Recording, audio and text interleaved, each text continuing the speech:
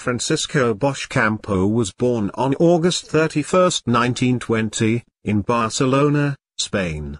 As a Spanish Republican, he was exiled in France in 1939. He was recruited by the French Foreign Legion and French Army and captured in 1940 by the Germans. Boix, as with 7,000 other Spaniards, was an inmate in the Mauthausen concentration camp between January 1941 and May 1945. From the end of August 1941, he worked in the photography department of the camp administration, taking ID photos of inmates and documenting events in the camp. He was able to hide and preserve about 2,000 negatives taken by the SS head of the department, Paul Ricken, as well as by himself.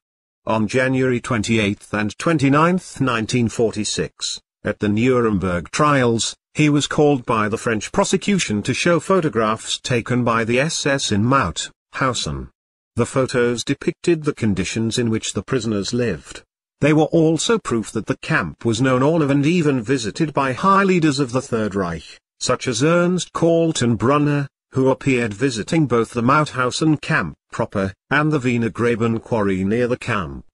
In April 1946, Boix was a witness in the American military trial that took place in Dachau, against 61 defendants from the Mauthausen camp.